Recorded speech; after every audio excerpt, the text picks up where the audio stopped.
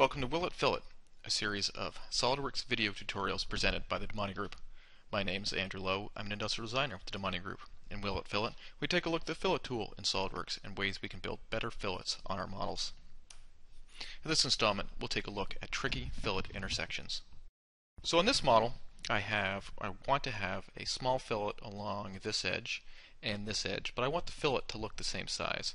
I also need to have a fillet along this edge and this edge. So I have four fillets coming together at this one vertex, and it's going to be tricky to A, add the fillets, and B, manage them. So there's two ways I can go about modeling this scenario. I can use the standard fillet tools in SolidWorks. However, this doesn't maintain the light line I want to have. I want to have this fillet look the same size along its length, even though its radius will change. However, if I create the fillets using some workaround techniques and a blended transition of the fillets, I get a much cleaner result, and I'm better able to control exactly what I want the geometry to look like. So let's take a look at how I can add fillets to the model by just using the fillet tool. So if I were to fillet this, let's say I wanted a 50 thousandths fillet on these two edges, note that I'm unable to add the fillet. The fillet says a common corner of the selected face is too complex, and that's this here. It doesn't know how to bridge these two different faces. So the fillet order is important here.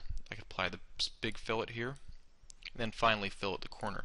What this has done is smoothed out that sharp vertex we had before, and now the standard fillet will be able to be applied. So note that the 50 thousandths fillet looks larger here than it does here, and the reason being is that the angle between these two faces is different between the angle of these two faces, so the fillet will look visually smaller. I want it to look the same size. I'm not particular about the size of the fillet along its length. So let's suppress this and look at a different way of adding these fillets. First thing I'm going to do is extrude a block into the model. Now here I've already gone through and added fillets, but I'll start with this block with these dimensions as driven. And thus I'll start with the block a little bit oversized and then finally dial it in to its final size. The point of the block is to add new faces in the model which will manually stop the fillets exactly where I want them. With the block in the model, I can now add the fillets in any order I desire because that complex corner is removed from the model. This fillet is a constant width or chord width fillet, so I know that it's measured by its chord, not its radius. And then finally when I add this fillet, so it's applied its chord width fillet at the same 50 thousandths value. However, it visually looks the same size as this fillet, even though the angle the faces it's applied between are different. I can continue adding some fillets to the model to get to this result.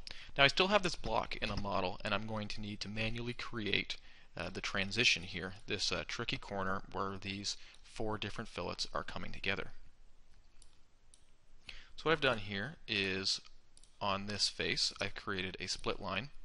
And it looks like these are almost straight together, but they're not quite, so that's why I've added a spline here and made the spline tangent to this face or edge and tangent to this edge. I can now use a split line to define this face. Where I had one big face, I now have two smaller faces. So now I'm going to use delete face to remove those faces from the model, and I now have a surface body instead of a solid body. So I'm going to grab the fill surface here, and I'll right click, select open loop to grab all those edges. And I want to apply tangency to all of the edges. So apply tangent, merge result to merge it in the model, try to form solid to complete the shape.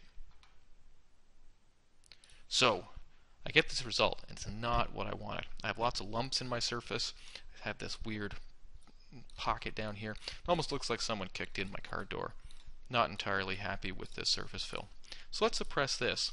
And the reason I'm getting this result is because I'm trying to ask surface fill to do too much. It doesn't like wrapping around this tight geometry, but also building a patch that satisfies this softer geometry in this area. So I can help out surface fill, and the way I'm going to do that is I've created a 3D sketch, and I created a spline between this edge and this edge and made them tangent. So I'm almost making a rail. It's that third edge of the surface. So here I've created a boundary surface, and let's just create that again. So in direction 1, I can go from this edge to the spline. If my connectors are flipped, I can go right click, flip connector, and now I can pick these two edges in direction 2. Apply tangency to the faces. Sometimes the preview goes away. Don't be concerned. It's just a bug in SolidWorks. Apply tangency to all the edges, and there's my new surface. So I now need to knit this in the model, and I'll use surface knit to do that. And finally, I have a much better transition for surface fill to try and patch. It's not trying to do all of that work. So if you do see surface fills in this kind of work that aren't living up to your expectations, you might be asking surface fill to do too much.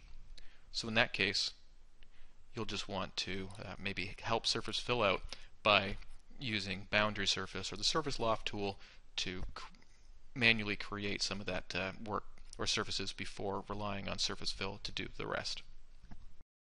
So in creating this kind of geometry, I'm going to create a block in the model that I can use to manually stop the fillets.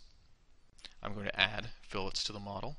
When the fillets are added, I'll use the split line and delete face to open up an area for the blend to lip in. I'll create a spline in a 3D sketch, use that to create a boundary surface that finishes the light line, creates that tight fillet, and finally I'll complete the corner with the surface fill tool. So I hope you enjoyed this installment of It Fillet.